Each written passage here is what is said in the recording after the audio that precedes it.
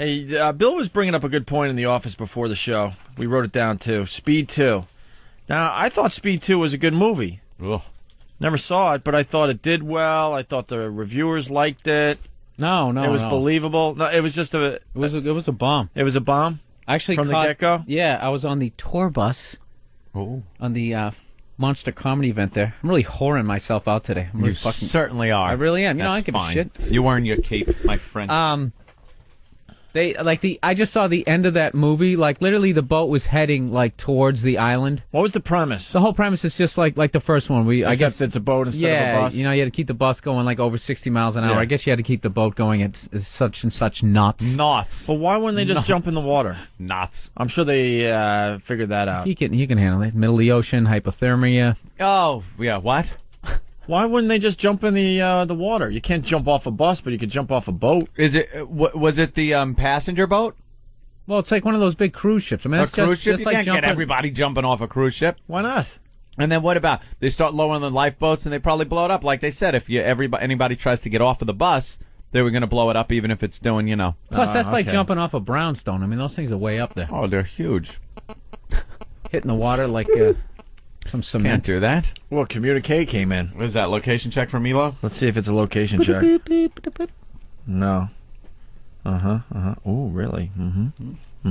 Oh, buy, sell. All right. Anyway, Speed 2, yeah. So you saw the end of the movie. Yeah, it's like the very end of the movie. So, they're literally heading towards the island. So I figured this must be the last 6 minutes before somehow Sandra saves the day. It was 45 minutes of the most horrific just filmmaking ever fucking made. First of all, they come flying in, and they're going right at like an oil tanker. And somehow, who's the lead in that? No, the O'Donnell, Chris O'Donnell, is it? Or no, William Dafoe. the guy from Sleepers. Now, this whole fucking thing is unraveling. You see? God damn it! Wait! No, I don't know who they are. Wait, here comes Jason Patrick, right? Jason Patrick. Oh, that guy. I was distracted because I went to Rotten Tomatoes. Go back again, just to regroup here. It got a 4% rating. 96% of the reviewers across America hated Speed 2. And one of the reviewers says, if Speed 2 and, let's say, Kissed, a dark comedy about a woman necrophile, were the very last two movies at the video store, I would pick Kissed. Ooh. It got horrendous reviews. But anyway, so it's Jason Patrick. So you figure it's like the end of the movie. Like, you can see the island. Turns out they're heading right towards an oil tanker. And I don't know, they go underneath and somehow they turn the things that steer the rudders, yeah, and they basically sideswipe the oil tanker like it's a fucking parked car, sticking all these holes in the side of it. So now you're thinking, okay, everyone has this big, hey, we made it, big hug, and then one worst extras ever, like, looking off into the horizon, just goes, oh shit. And then they cut to somebody else. Wait, that wasn't the end of the movie? No, it's not. It keeps going. Oh, I thought that would be... shit take. Yes. But that would have been a great end of the movie. No. Oh. This is Speed 2, man. You got to make it bigger. But that looked pretty intense, and they just got out of danger. The oil rig obviously Dude, remember exploded. Speed? When they stopped the bus and everyone was fine, it wasn't the end of the movie. That's true. Jason keeps getting up. It's the same shit. Now they're heading towards the fucking island. And we know that because the extra is with the oh shit. The oh shit yeah. take. Oh shit. And they're blowing the horn. That is worse than the buddy movie through the windshield. Whoa! Take. Yes. Where they're both heading towards something, where they jump over something. Yeah. And you hug each other. Yeah. Whoa! Ugh. Horrendous. Then they start going towards, I mean, dude, and then the side swiping of the oil tanker was at least fucking 10 minutes to finally get up to there. So I'm thinking, it was such a build-up, you thought it was the end of the movie. Now they're heading towards the fucking island. Still going 15 minutes, people clutching on, water's filling up because they side-swiped an oil tanker. Plows into the beach, doesn't stop, keeps going. So the boat now is going through an island. It's slicing an island in half. It's going up a street, and the extras, the stuntmen are doing the... get out of the way, get in the way, get out of the way, fucking jump out of the way. There's like 50 of those fucking shots. People drinking like espressos and, ooh, it's a boat, jumping out of the way of their tables. I love how it's the big burly guys all the time because they got to use the stuntmen whenever they're doing this thing. My favorite has always been the car busting through the gate take. And there's just some guy hanging out in front of the gate for some reason.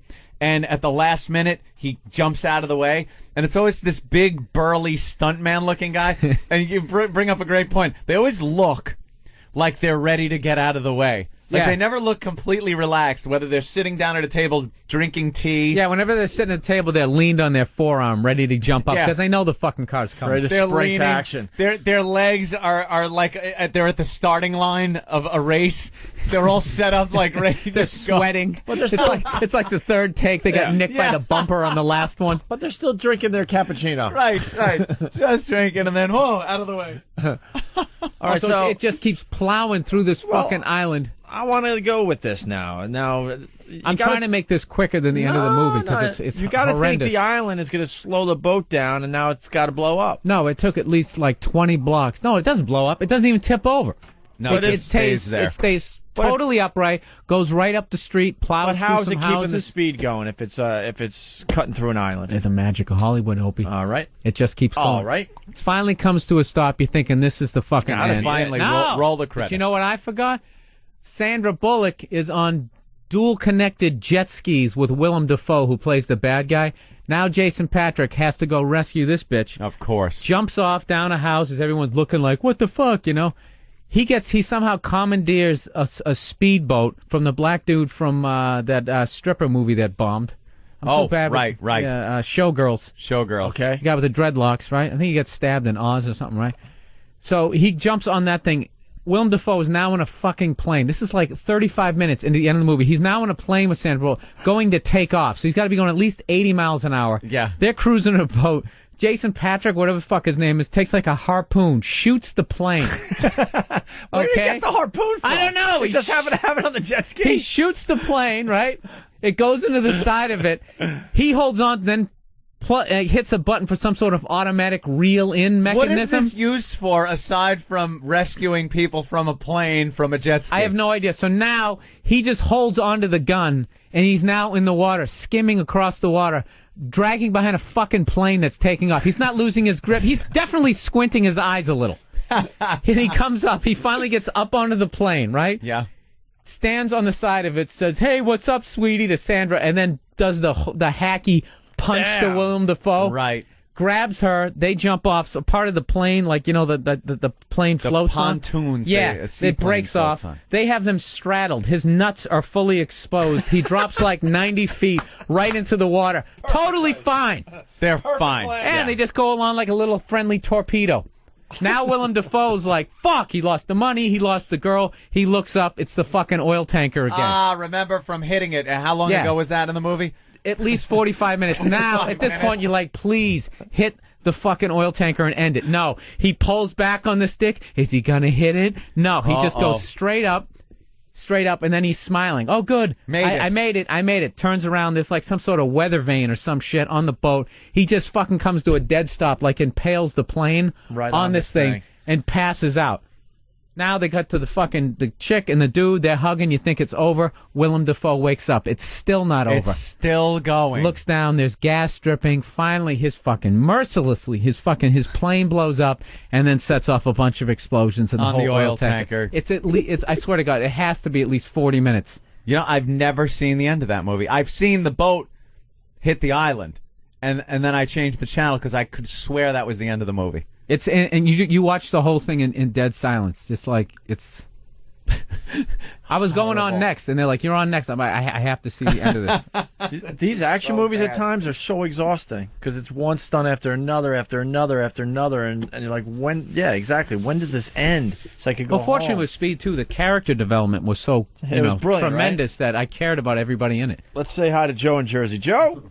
Bill Burr. Yes. I want to call you an a-hole right now for ruining Speed 2 for me. I'm going to watch that tonight. You ruined the ending. You ruined it. I thought he was going to give me shit for how long it took to tell the end of that fucking story. Let's go to Tyler. He's saying we're forgetting something. Tyler? Yeah, hey, what's going on, guys? Hey. You forgot the final ending. What's that?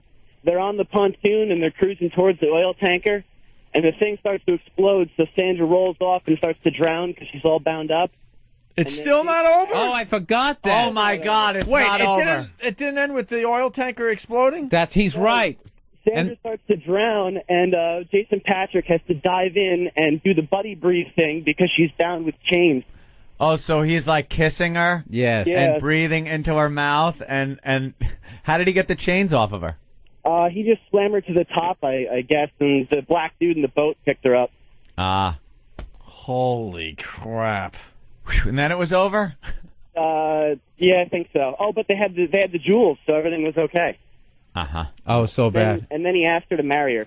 Is that awful? All right. Oh, and then see when they were chasing the plane, the black dude and his girlfriend just had the worst, hackiest lines. Like he was all scared and she was laughing like this was all fun. Really? Chasing this terrorist with this woman held hostage. Yeah, nothing beats the throw in the funny line when you would absolutely be petrified for your life. That whole thing. That was a big 80s thing, too. All right. We're going to step aside, take a little break. Hello, everyone. This is Danny in for Bill Burr. Bill would love to deliver this message to you, but he's out in L.A. being a gigantic superstar. So, for Bill's upcoming show dates, podcasts, and CDs, go to BillBurr.com or check him out on MySpace at myspace.com/Bill Burr. Opie and Anthony.